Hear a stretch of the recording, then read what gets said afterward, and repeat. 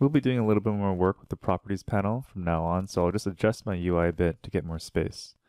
Let's continue by using some stamps to add details by using fill layers. Like before, we'll just add a folder. I'll name it height, create another fill layer, and place it into the folder. And we'll just name this down. This time in the fill layer properties, we're going to turn off everything except height by alt-clicking on the height channel.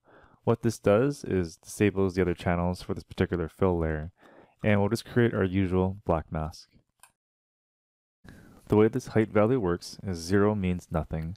If I push it into the positive, it'll extrude out of the geometry, and if I push it to the negative, it'll go inwards. Keep in mind when you're jumping back and forth between adjusting this value and painting, you want to make sure that your active selection is either on the fill layer or the mask. You can see this by the blue outline. So I'll just click on the black mask and start painting, and it looks like as if I'm carving into the mesh. If we raise the value to a positive number, we can give it the effect that it's coming out of the mesh. Now for those of you who are not familiar with normal maps, what we're essentially doing is painting normal map data by the height map.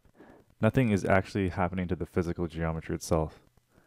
In the shelf below, I have a bunch of basic alphas loaded in as default. We'll try this arrowhead alpha and just use it by double clicking on it. We can start stamping onto the model, and we can adjust the brush settings such as size and rotation over by the properties panel, or we can also change the size by holding Control, right click and dragging left and right. We can also change the rotation by holding Control, left click, dragging up and down on the mouse. Now, a little trick if you're using a tablet with pressure doing stamps, you may run into an instance where the size of your stamp doesn't match your brush alpha. So if this happens, just turn off the pen pressure next to the size slider.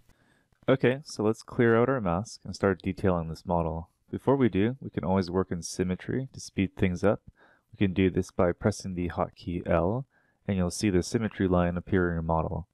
The next bit here is just a bit of a time lapse of me going through the alpha library, choosing some height stamps to detail this out. Now I encourage you to try different stamps out and even adjust the height level for a stronger or lesser effect. I love working this way because it gives the impression that I did a lot of modeling detail, where in reality, I'm just sitting at my desk, stamping away. Okay, so we have our negative stamps. Let's add another fill layer. We'll name it up, disable all the other channels except height, and this time we'll push it to a positive value, and we'll just add our black mask. So we'll just go through the same process, using alpha stamps as we go. As you can see, you can quickly and easily detail a model this way. You can always go back and adjust the height value at any time. Personally, I try to approach painting the details on thirds of the model and always leave areas of rest.